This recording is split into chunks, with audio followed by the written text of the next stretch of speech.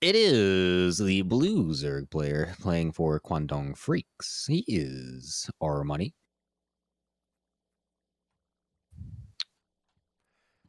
And his illustrious opponent in the upper left in the red. He is playing for good game and maybe even some gaming. He's a gamer. He's Dream. I'll never get over that team name, man. I know, right? It makes good me game gaming. Gamers gaming for good. Hey, you know what? I love it. That sounds like a really useful charity. So, yeah, I can get behind gamers gaming for good. Gamers gaming. What if it was just like? What if they just accidentally messed it up and they were just like well gaming, or well game gamers? We're gaming well. Or like gamers good gaming or something. Yeah, it's a crazy name. It's so funny to me every single time I read it. It's actually just so funny to me. But yes, it is Dream against ARMANI. We have a TVZ to start, and you'll note there's a very large lack of Protoss, which is always very fun. So I will be having about as much insightful commentary into this match as not a actual Grandmaster League player, but that's okay. We're gonna do our best.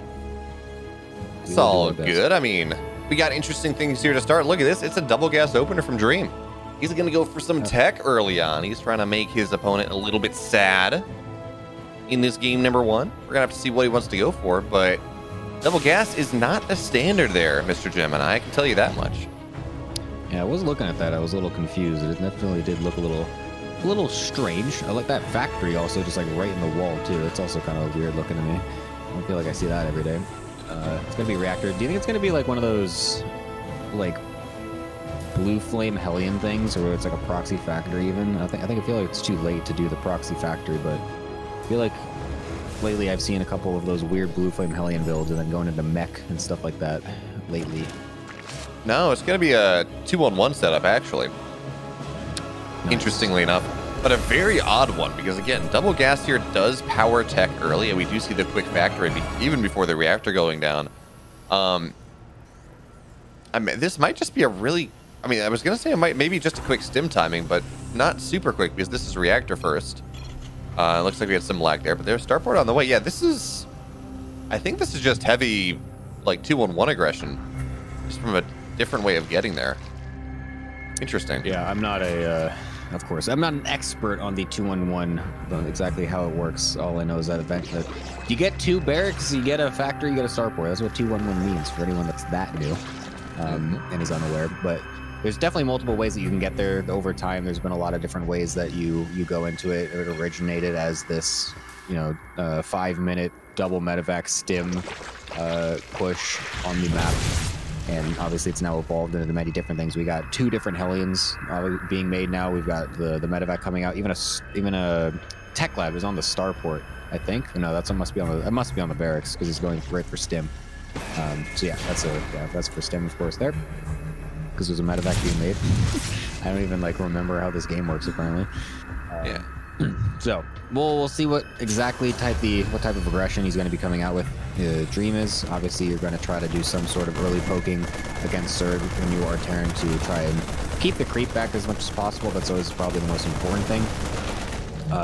To deny as much vision and map presence so that later drops and later harassment can pick apart whatever the Zerg is trying to do. So we'll see what he can do with this. ARMANI's going for actually defensive Roach Warren, which also is a little bit different, I feel. Not going for the normal double Evo 1-1 Ling Bane style. He's going to be going into the Roaches in this game. Yeah, I don't hate it though. Against a 2-on-1, if you get like 10, 12 Roaches, something like that, you will be mostly fine. But we're starting to see Dream's idea in this game really come into waking just a little bit more. By getting that quick double gas, what it means is he was able to get this medevac out here with 8 Marines in a medevac. Again, the medevac is where the early gas went, while still hitting a roughly conventional 2-on-1 time. He's going to hit a little bit later, but even still, with having this early drop on, he can put pressure on, he can force units out early. And one of the benefits for the Zerg about a 2-in-1 is you can drone for quite a while, because there's no map pressure. You don't have to worry about Hellions running in, something like that.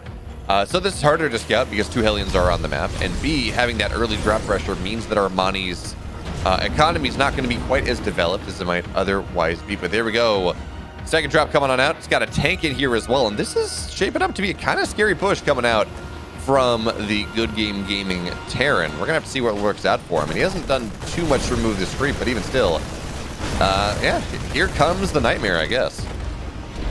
We'll see if Armani can actually have enough. He's seemed to have sniffed this out enough to the point where he was making a big round of rotations right before this is hitting, so at least those will be popping out. The tank's going to be obviously a very annoying part of this. There's no combat shield, there's no +1 with this.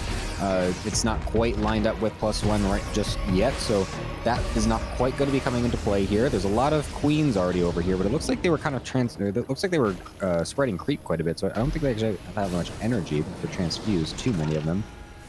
Again, remember, this is old patch, so even if they are off creep, they will be able to transfuse. Just remember that. Stimming in now is that bio. Going to go try into that main, or into that middle line. Even going to go against the queens. And again, there's not too much transfuse energy, so not really able to save too much there. And Dream gets, you know, a pretty decent pick, and then just kind of walks right back over to where his tank is. So not the most committed pressure, but it is pressure nonetheless, and it is forcing an equal drone count from the Zerg player, so that's going to make it very difficult for ARMANI if it does go much later. It's going to have to try and keep it so that way he can actually get a bigger drone count, which he actually just did. Looks like he just did that huge drone swell, so he's got to be able to keep that. Yeah, that he does. Losing all these queens early is kind of a problem. It means that you just, really the big deal is you don't have that anti-air. You can't knock the medevacs down. You can't put a timer on this push. But for now, again, Dream runs forward. He runs back. He really has not lost that many Marines in this marauding group of 5 on the left side as well. It was deflected once.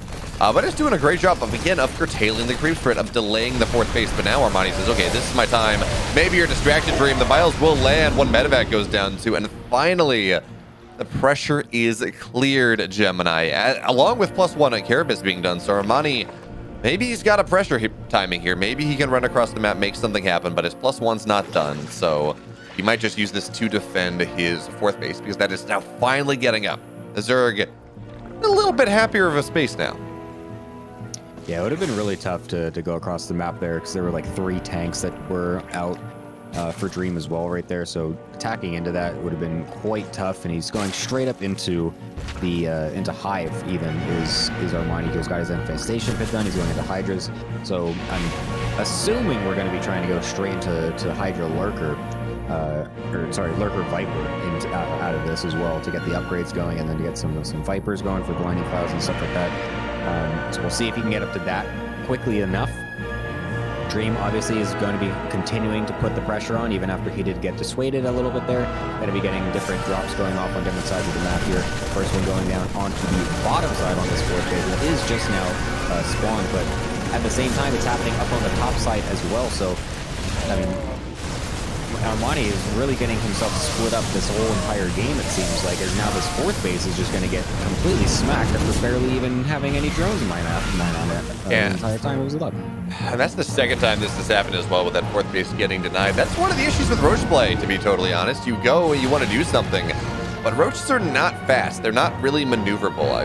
Yeah, having them on creep, having them with Roach speed is nice, but it requires much more of a commitment to make sure that you can defend, and you do have to rotate them around. They're a composition that really builds themselves towards being kind of this death ball strat.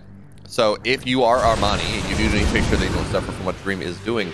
But Lurker Warren is on the, or Lurker Den is on the way, Hydra's on the way as well. 2-2, all that fun stuff.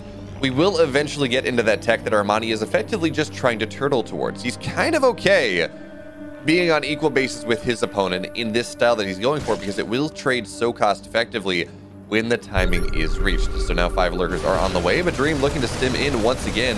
4th base again under fire. Zerglings are going to react, but like, who really cares? They only have Carapace. They don't really attack anything just yet. So this is going to be, again, a dead 4th base. Dream just does not allow Armani to keep this up. Was that another cancel? 3? Was that 3 cancels in a row? Yeah. I counted right there? Jesus Christ. Oh, a kill. No, there's a kill in there as well. Was there really? Well, not in this cycle, but over the course of the game. No, like literally right then. I think it was like 3 cancels. It was either 2 or 3 cancels. Like he got another one right at the end. It was crazy. So this fourth base is beyond delayed. Dream is literally going to have his fourth base up and done and landed by the time that ARMANI ever gets his up. Oh my god, full position lurkers. Oh my god, what a position for this to happen. And it's going to get unleashed on all the tanks. They get killed really freaking fast. The bio is able to kind of get through them though, and the stim does be able to, with the scan is also able to kind of just kill them really quickly. There was no other Roach Ravager close enough to fully engulf that, so it wasn't able to fully capitalize. But gosh, that was definitely a way to try to swing this game if you're ARMANI, my goodness. Yeah, but Gemini, I'm not really sure how much it matters though. The Vipers are not in this fight, and there we have it. GG Dream. He takes game 1. I actually hate spicy food. Hilariously enough, me living in Korea is a white person that does not like spicy food. So, yeah, unfortunate in that regard. But by the way, we just got to talk about this for a second. This is a gas pool coming out of ARMANI here with a gas cancel. It's going extremely aggressive in this early game. So does he think that Dream's 2-Raxing, by the way? Do you think this is him blind countering Dream trying to 2-Rax, and then Dream is going CC first? Is this just the biggest mind game? Is Dream just the greatest gamer? So the interesting thing here, technically CC first is good against like a 15 to 16 pool, because the command center is done by the time the Zerglings run across the map, and you're like, well, your economy is kind of in the dumps. Now I have 2 command centers, even if it's on the high ground for a second. But because this is cool, this was gas first here. This is not a blind counter against the 2-Rax. Blind counter against the 2-Rax is again that 15-16 pool. This is committed aggression. This is very early speed. This is speed that's done right around that 3-minute mark. So ARMANI is going to look to run in, cause some damage, and then have that second bit of timing where he just has lots of Zerglings in the natural. We're going to have to see how well that works out for him, but first blush, well, okay, we're going to have to see. The supply depot should be on the way by the time the Zerglings do arrive. And there we go. Command center is done as the Zerglings do arrive as expected. And then there's that factory opener once again. I mean, that's a lot of HP that we have in the wall right now. Yeah, so it's going to definitely take a while. It would be really unlucky if that SCV does decide to suicide itself on the other side of the wall there. But I'm not seeing a world where these Lings get into the main base right now. Obviously, the OC on the Nat is going to be able to finish, and if need be, it can just lift. The Marines are pretty safe on the high ground. The bunker is just being put down because he's not exactly sure what is going to be coming after this, if this is a follow-up Baneling or Roach Ravager all in or something like that. So he's going to... Oh, he does actually cancel the bunker as well. Okay, so never mind. He feels very safe to keep along with this. He's not really believing that it will be a follow-up all in. Maybe reading or knowing that this is happening, but behind it, he's also going for that second factory. So maybe this is that Blue Flame Hellion stuff I was talking about last game. Perhaps he might be trying to fiddle with that, because I don't know what else you would ever possibly be doing with 2 factories in a TVZ opener this fast. Really quick drilling clause. Is that a thing? No. Okay. You said it with actual, like, it didn't sound sarcastic, and I was actually about to lose my mind. Like, that's pretty impressive. Well, hey, Zerglings are going to run in now, and actually, they could have killed 2 SCVs, but instead they're going to try to knock this Hellion down, which I don't really hate. If they kill it off, that means technically much more damage, but also these Zerglings are very, very low. Marine pops out. SCVs, they're pulled off the line a little bit, but again, not that big of a deal. And there we go. Yeah, this will be the Blue Flame tech coming out from Dream. Shout out to Ryung. He showed us this. It didn't work, but he showed us this, the idea of it, in Katowice. And poor Ryung. We didn't really get a good idea of how good his TVZ was, because every single Zerg he played just happened to be like top 2 Zerg in the world. It's like, hey, have fun. Play Rogue and play Serral. There we go. It's a good way to see how good your TVZ is, right? I mean, he did take a game off the Rogue. He did. The most cheeky build you've ever seen in your life. That was a beautiful 2-Rax. I was kind of disgusted. Just literally everything in the back of the Nat of Rogue, and Rogue just didn't realize it was there until his hatchery finished. He's like, well, alrighty then. I guess that's how the cookie do crumble. So, oh, Stim also really fast after. Is that normal timing? I mean, I can't tell you what this... fast. I can't tell you what the stim timing is off of Blue Flame Hellions because it's just not something that we see all that much. But yeah, I mean, I usually feel like I saw this going to like mech or something like that, but that stim timing is like very fast after that, so that might be a mind game.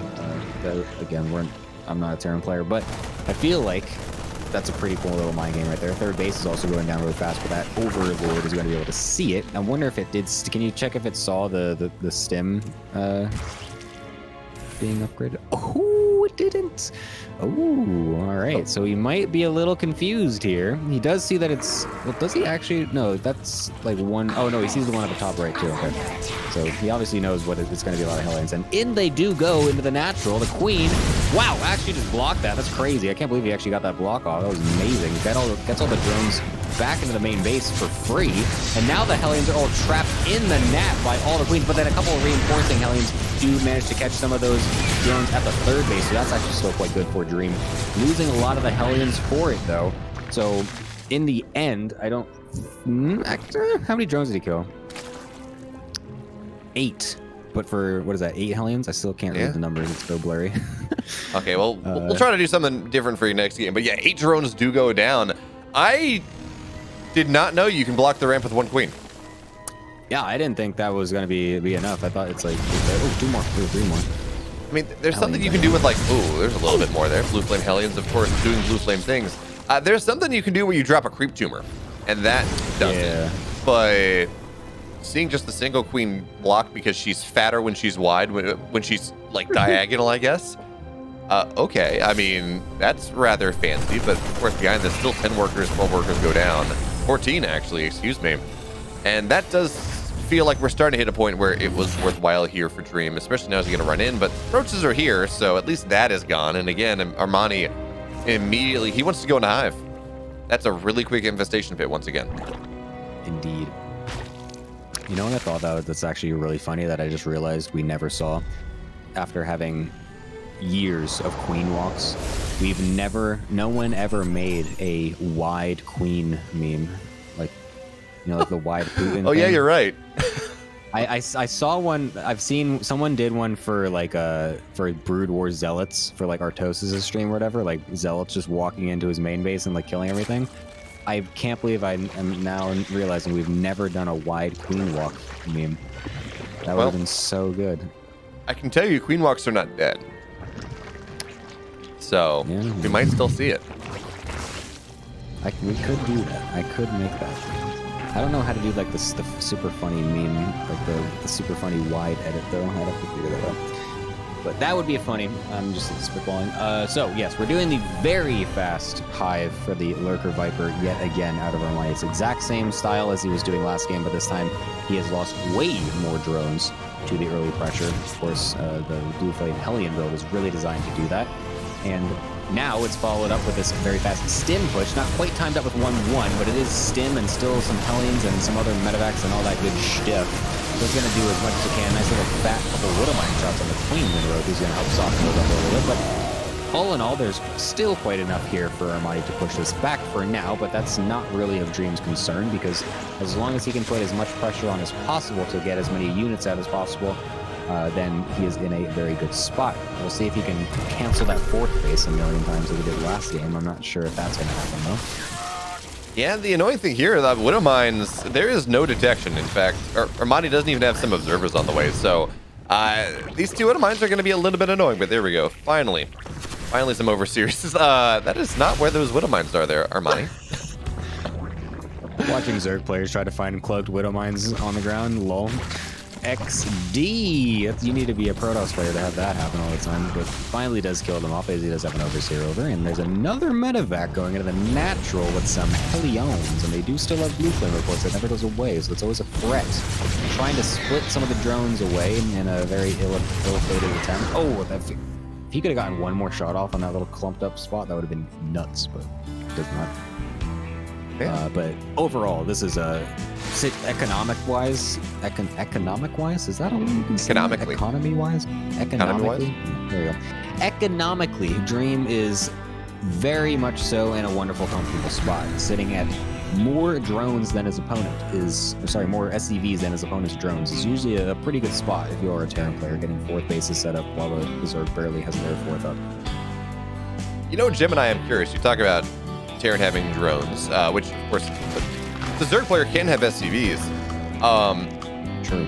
In the context of memes and meme play and neural parasite building command centers, yada, yada, yada, if you are a Terran player, or if you're a Zerg player and you have SCVs, I wonder if the overlay would just count all the workers as just workers, or whether it would freak out. I don't know. But anyway, the army's coming on in now. Lurkers will burrow. They do have the burrow upgrade tech. They're much faster, although, again, we're on the old patch, so they burrow 0.3 seconds faster than they do on production. But now the pilot's going to come stimming on in, and that's a big shot. One lurker goes down, but that is still some very tasty Terran army that got spined. That was quite a shot. My goodness. The tanks getting pulled in as well. A couple others as well. Very nice by ARMANI to capitalize on that little attempted retreat from Dream.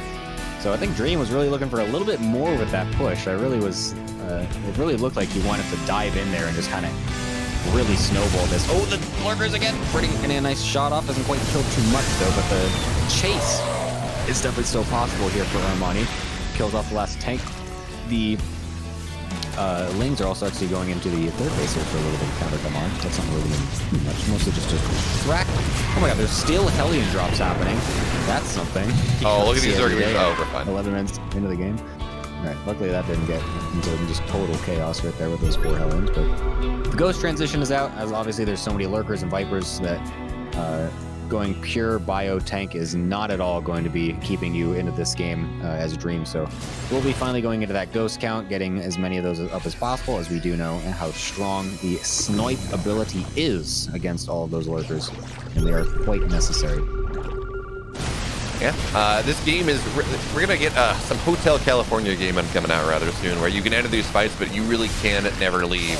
The Lurkers chase, the Vipers chase, and the Ghosts, they snipe everything out. Ghosts defending the 5th base are going to be fine for now. This is just bio. There's no Ghost, no tank, nothing like that. But actually, yeah, this bio force should just get eaten alive here by the Zerg, I think. But the army on the right side is doing a good job of distracting things. Queens, they're staying alive for now, serving as a nice buffer. And the Lurkers should be able to burn, but one will go down. And already, again, Dream is going to get that 4th base. We talk about things dying, and eventually this army will die by the, again, exchange of a significant component of the Zerg economy. Luckily for ARMANI, he does have that base on the north side that's going to get taken rather soon. And ARMANI, for the first time, and it feels like in quite a while, he does have that supply lead once again. At least his army, his standing army, is not terrible. And the funny thing of this game, take a look at resources lost. ARMANI's lost less. Yeah, he's lost less, but I mean, as the player that's turtling with Lurker Viper, that's probably what's going to happen, I think, overall. Dream is, of course, being the one that is more aggressive and trying to push the issue more, and that's generally going to lose you more resources, I think. So I think Dream is not really too worried about this right now. He just killed off a base for a decent portion of his army, and now he's killing off another base while continuing to keep the Zerg completely contained.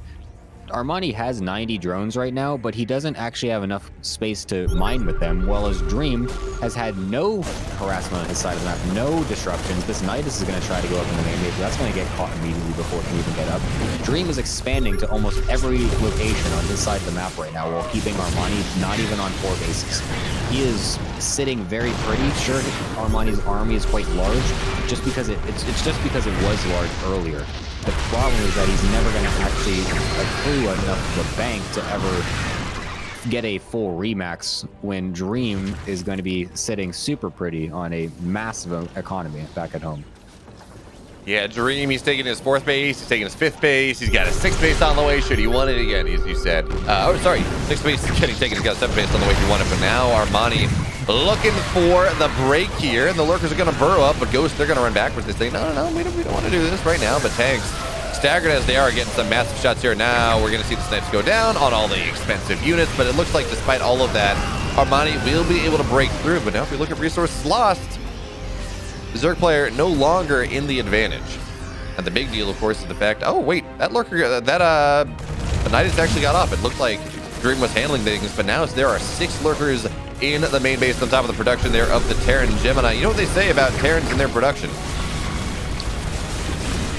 yes, they do enjoy to keep it intact, as that is usually very important for their game plan in the future. However, the lurkers seem like they've all got picked off by the reinforcements, and the other reinforcing Zerg units are going to be forced back into that Nidus Swarm. So what looked like was going to be a pretty dominant play for ARMANI to hopefully swing the game into his favor after taking a decent-ish engage in the middle of the map proves to be, unfortunately, not the case, as Dream basically keeps his whole base intact. That barracks is not even going to get burned down right there, so very nicely handled by Dream. Again, he's still in a bit of that powering up phase. He spent a lot of his resources on expanding all of the map and getting these high-tech switches going, so his army was kind of a little bit small comparatively in that little transition stage, but now that he's really getting all of these extra bases up, he's getting all these CCs done, now is when he's going to be able to start to really kind of power up really hard and get that just massive late game army that will then eventually be able to be continually reinforced. His gas count is honestly staying quite low, which is kind of amazing to me. He's getting like all these other upgrades and stuff like that. So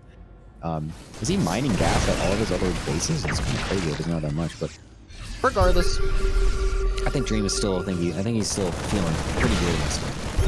Yeah, I'll give you the number that is really the only one that matters. There are 21 ghosts on the field. And that means that ARMANI is in a bit of a problem. A little bit of a struggle here. Zerglings are going to find a planetary, but planetaries, Zerglings do not really kill planetaries, even if they have Adrenal plans, because they don't have any attack upgrades. The Lurker, the Nidus will not go up in the main. These Zerglings are dead.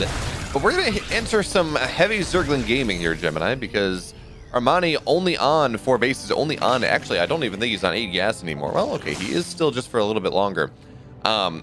You need more than 8 gas to support heavy Lurker Viper setups. It's so gas expensive. That is how Zerg players will tend to lose this style of gaming, because they've got plentiful minerals, no gas. But at the very least, ARMANI, he has a successful aggressive option for the first time in a while. This 5th, I want to say this 5th base, this 7th base will go down. Oh, there we go, snipes going on and everything. ARMANI's just looking for the YOLO move on in, into tanks, into ghosts, into everything else. And the blinding clouds are going to be nice, but unfortunately here for ARMANI, snipes, they are not in fact attacked. They're spells. They go through blinding cloud just the same as the ghosts. Looking for some big positioning here on the concave, and this is just absolutely not working out for ARMANI. Even if he wins this fight, which he won't, he's just lost too damn much. So now we're going to see the Lurkers go down. They're all dead, and the supply massively in favor of the Terran now. That was, I don't even, it's not going to show us, but that was insanely expensive for the Zerg. Yeah, and if you just look at the numbers on the bottom, it really tells everything at the end of that fight, where Dream was sitting with a solid bank of all of his resources, and he wasn't even maxed out yet, where ARMANI was literally not even at 150 supply and was like dead broke. So that's what we're talking about with this starving economy that ARMANI has been sitting with for the last however long this game has been going, to be honest with you. And Dream is really now being able to fully see the fruits of his efforts with this continued remaxing. If a Zerg cannot get back to that full remax count after doing a trade that heavy, then they are really not long for the rest of the game. There's a couple more Lurkers getting morphed in here, trying to get just whatever they can. The thing with Lurker Viper is that it is very good defensively. It is very hard to break through it if you can just kind of sit and hunker down as much as possible. It is very difficult to kind of break through it, but Terran does have the tools very well to do so. Snipes, of course, are extremely good at getting rid of those Lurkers from afar, so we are now seeing the complete control of Dream here on both sides of the map, really just pushing in every single angle. And ARMANI, the only way he can possibly push this back is to have everything together on one side, and he's choosing to do that onto the right, and we'll be able to dislodge some of this for now, but that ghost count is just absolutely massive, and that is going to result in Dream with a pretty solid 2-0 win in the series.